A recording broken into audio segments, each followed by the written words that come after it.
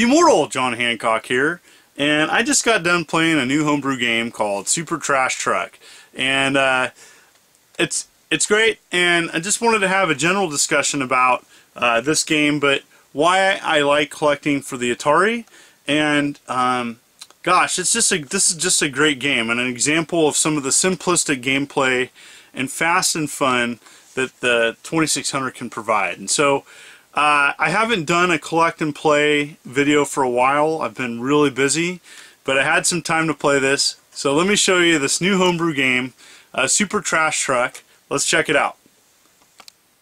So here is a up close the gorgeous box. Mine's 14 out of 30.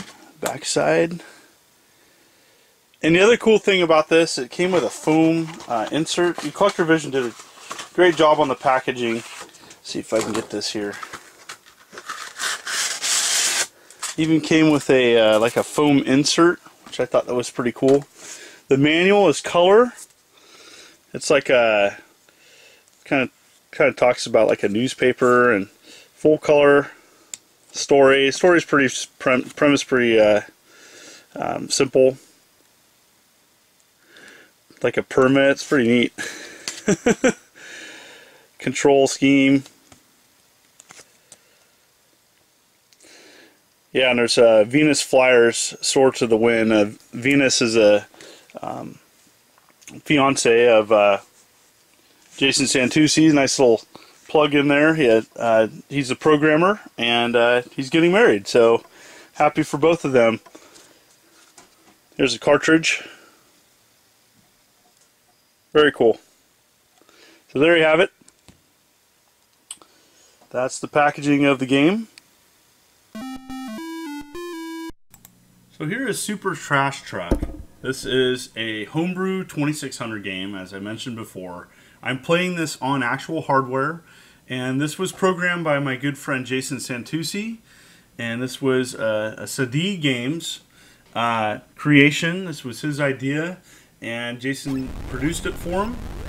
And this was published by Collector Vision. There was 30 copies made.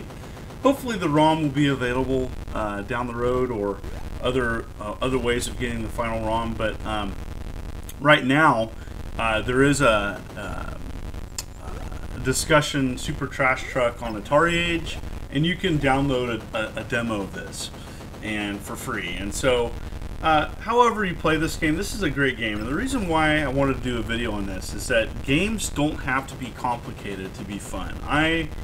I'm working 2 jobs right now. I have to admit, I'm pretty tired. And yesterday I came home and I popped this game in, and for about 10-15 minutes, I was completely relaxed. I was feeling so great. I got to relax and enjoy a great 2600 game, a new 2600 game. And I just think it's amazing that 39 years after this system came out, there's new video games being made for it and produced on cartridge. And so yeah, I just want to say that I just love that. And you know, we have an upcoming Portland Retro Gaming Expo show. There's going to be a ton of new product and old product. And so this is just kind of a shout out on why I love this system is that it provides simple, fast arcade game fun, and I think it does it better than any other system. And it's been around a long time. There's some you know, the graphics. Yes, the graphics can be challenging sometimes, but I like that. I like that I can use my imagination with the system, and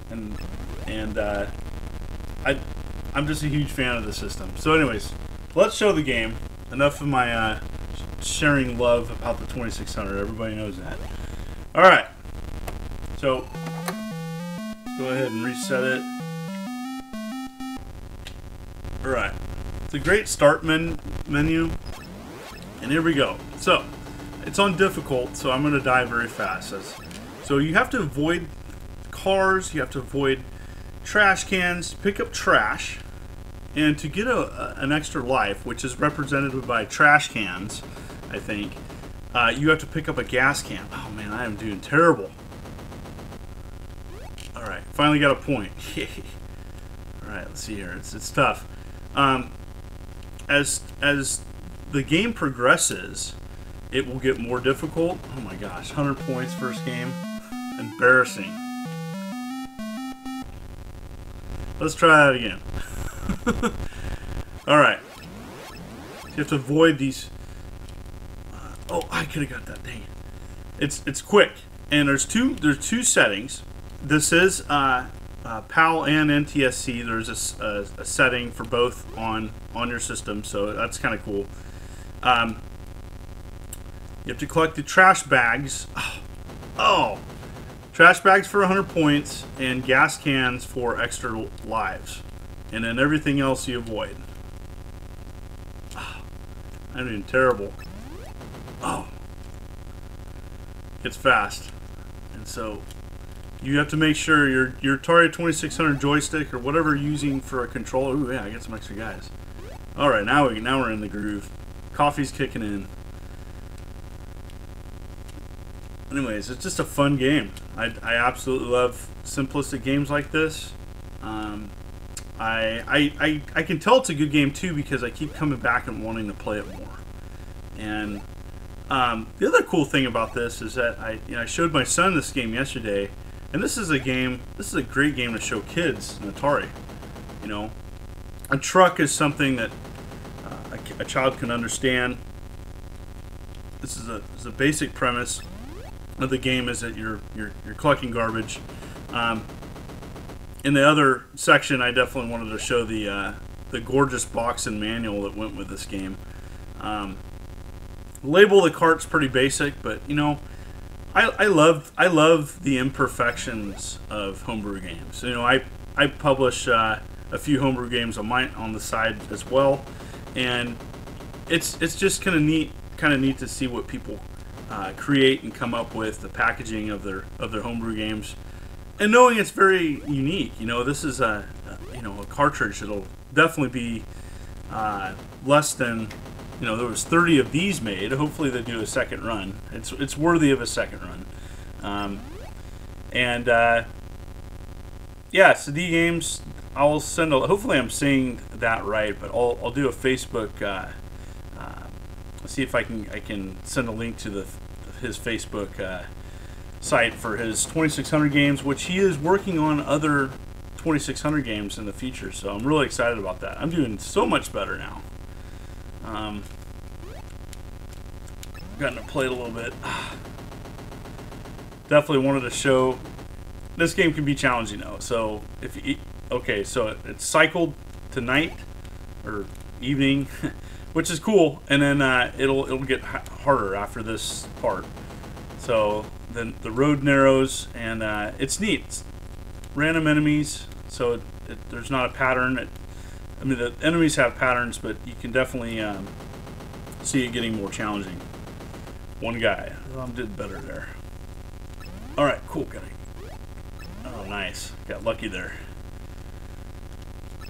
So, yep, I'm playing this on actual 2600 hardware. A simple composite mod from Lost Classics on my 2600 Vader.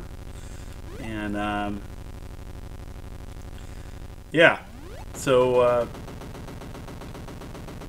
score's not terrible. Let's see how far I can get.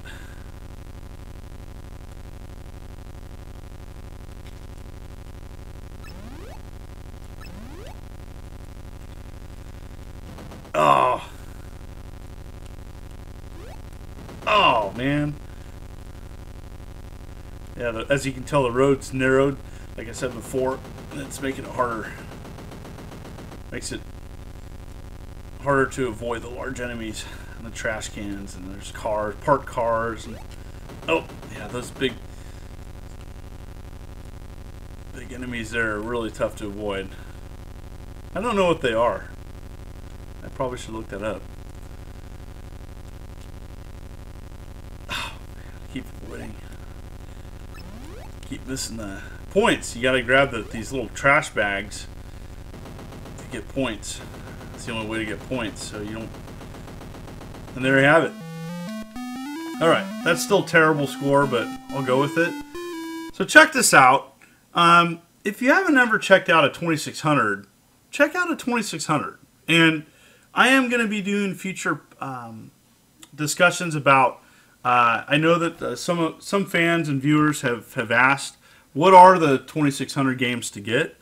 And I'm going to be talking about those in a future video. And a great system. Yes, it's old. For people that didn't grow up with a Atari 2600, the graphics might be a little bit challenging to stomach. But for people that either grew up with a 2600, it's a great system to collect for. A lot of the classic games are cheap. There are homebrew games. Now, homebrew games cost more, but they are highly collectible. For people that are on a budget, the 2600 is a way to go. Lots of options there. I've done several videos on 2600, and you can check those out. In a link below, I'll go to my Atari playlist that talks about Atari game systems in general. So there you have it. What do you think? Comment below.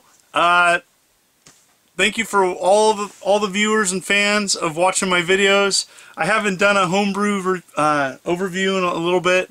I've been so busy, and so getting ready for PRGE. I have a big game announcement next week, so check this out. I got a new video coming out Thursday, so you don't want to miss it. This is the immortal John Hancock, signing out.